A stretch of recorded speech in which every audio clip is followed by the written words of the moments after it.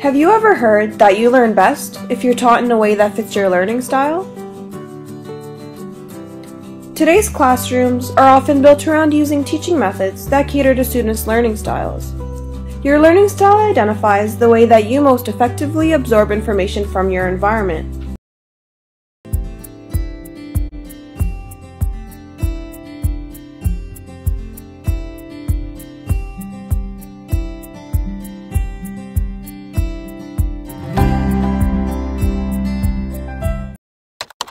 Lesson 5, Learning Thinking Styles and Multiple Intelligences. This lesson describes the different learning thinking styles and multiple intelligences.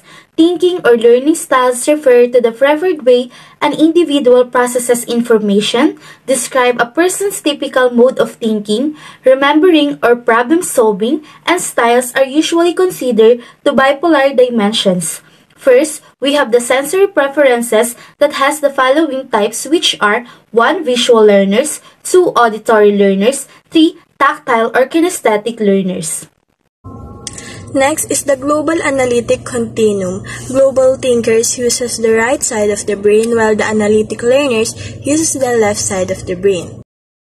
Lastly is the multiple intelligence that was first described by Gardner in the Frames of Mind on 1983. These are the following types. Number 1 is the visual or spatial. Number 2, verbal or linguistic. Number 3, mathematical or logical. Number 4, bodily or kinesthetic. 5, musical. 6, intrapersonal. 7, interpersonal. 8, naturalist, and lastly, number 9, existential. Visual learners, it is more on elementary. They can understand what they're reading because of the picture in those books.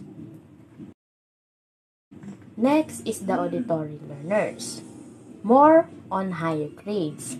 Why? Because they're taking down some important notes from lectures or in the discussion. Next is the tactile or kinesthetic learners. They are more on doing activities to understand clearly the topic or the discussion. Next is the global analytic and analytic global. The left brain is the analytic part of brain. For example, when you're solving math problems, the left of your brain is working, while the right brain is the part of creative brain. Like, if you're doing some arts, the right of your brain is working.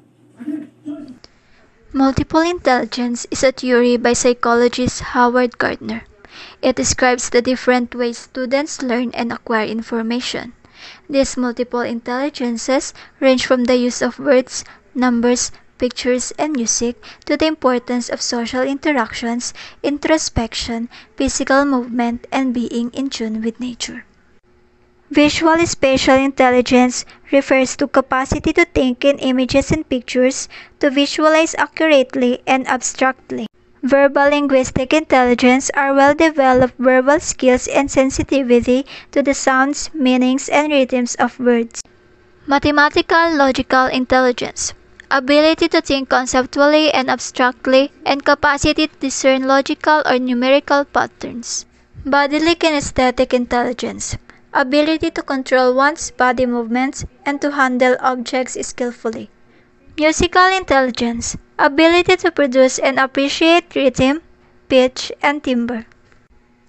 Interpersonal intelligence, capacity to detect and respond appropriately to the moods, motivations, and desires of others. Intrapersonal intelligence, capacity to be self-aware and in tune with inner feelings, values, beliefs, and thinking processes. Naturalist intelligence, ability to recognize and categorize plants, animals, and other objects in nature. Existential intelligence, sensitivity and capacity to tackle deep questions about human existence, such as the meaning of life, why do we die, and how did we get here. There are many more depending on who you ask, but those are the fundamentals. Depending on how a person is reared, how they're prepared to study, and their capacity to learn.